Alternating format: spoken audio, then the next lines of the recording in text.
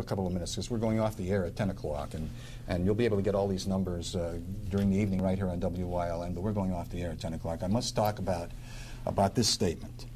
If you like your president insurance, you can keep it. Period. Period. No matter what. June 15th, 2009. If you like your doctor, you can keep your doctor. Your premiums will go down $2,500 per year. The question I have to the panel is, was that a lie? I'll answer that. I will answer that.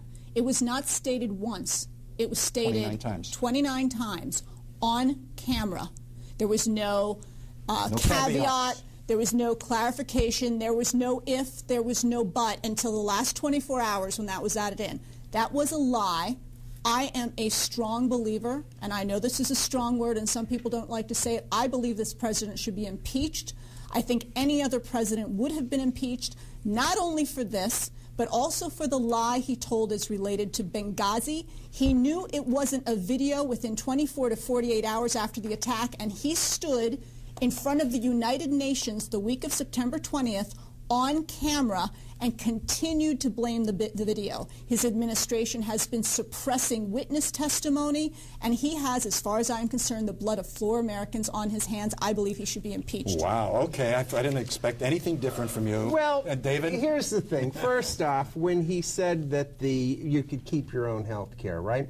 The health care, that's 5% of the people in the country who are on individual plans. Those are the plans that are getting canceled, okay? Is there a problem with the website? Yes. No, wait a minute, David. Wait. That's not my question. 93 million people are that's not losing my their question. insurance. My question is whether or not he lied to the American people. When he I said, think he exaggerated. I don't think he lied. I don't think you could say exaggerated, disingenuous, listen, mendacity. I mean, how many words would I use there? Every politician, when they are running or when they are selling their program, right, they are not going to tell the entire truth. And if we think, okay, the presidents are going to say, I'll never lie to you, it's going to be Jimmy Carter all over again. You can say he lied, you can say he's going to be impeached, but let me tell you something about this health care plan. This health care plan right now, who's your favorite baseball team down there? Who's your favorite baseball team? So he's totally avoided the question. I'm saying he exaggerated. We're not talking about Obamacare. We're talking about what the president said to the American people. I'll tell you why this is important. I'll tell you why the lie is important, because it started way back in 2009, and had he not said what he said, it would have been very difficult for him to get the 60 votes in the Senate. I guarantee you that. When he lied to the American people, they said, hey, what's the big deal here? I can keep my insurance. I can go back to the voters and say, look, you have nothing to lose. You can keep your insurance. So he got the 60 votes without one Republican vote, and he got the 60 votes. It would have been very difficult if he had said, wait, you can keep your insurance providing it meets the criteria that I set down for these insurance policies. And I know a little bit about adverse selection, and I got to tell you, that's what you're getting right now. But the average age of people signing up, very few people are signing, but the average age is 51, and most of the people have ongoing illness.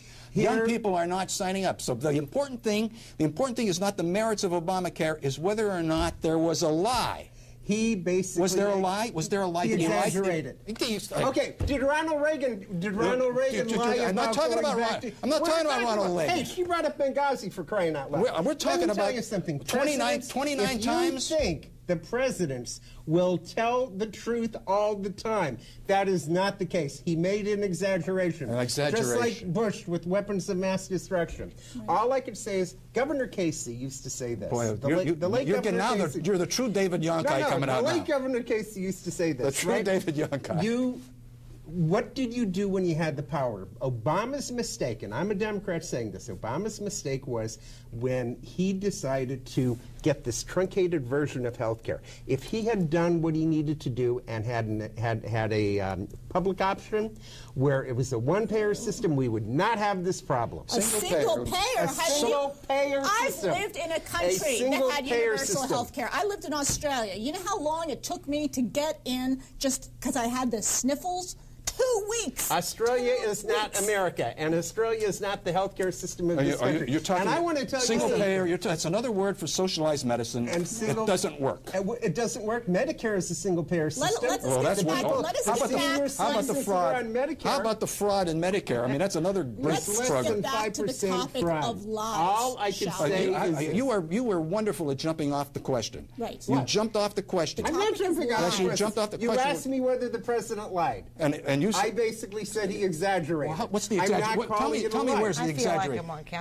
Tell me where the exaggeration is. The exaggeration is he said you would be able to keep your health insurance. But that's an absolute statement. And to a certain extent, he was correct. Oh, wait, okay. Let's get back to these local numbers. What do we have? Back to the locals. Let's get back.